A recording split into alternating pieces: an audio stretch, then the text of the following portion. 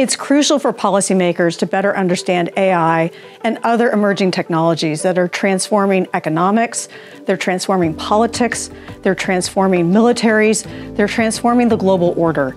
And technology is moving so fast that we at Stanford and other universities have to do a much better job at getting information to them faster and more continuously. So the policy bootcamp idea started more than a decade ago when I became the co-director at Stanford's Center of International Security and Cooperation. And I went to Washington on a listening tour. And I said, in the area of technology, particularly cybersecurity at the time, if we could do one thing to help you do your jobs, what would that one thing be? And what I heard was help staff and Congress understand technology so that they can make better decisions and advise their members about what to do.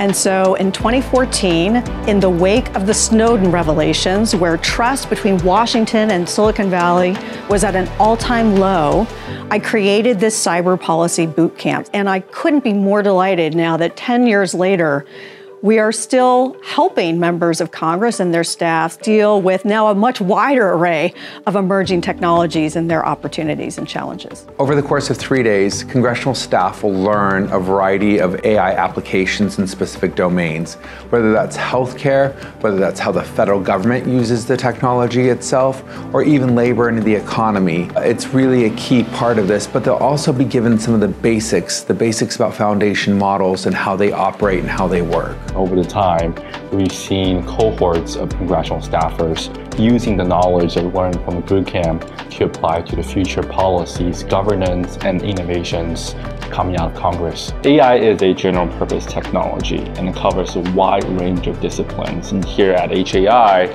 we pride ourselves in tapping into the multidisciplinary nature of AI with faculty across all 7 schools. You really want policymakers to have a broad base of knowledge so they know where to go and learn more when it comes time to make a decision. It's hard to really dig deep under the hood of any particular issue and understand what are the problems people have and how can government help fix them in productive ways that don't have unintended consequences.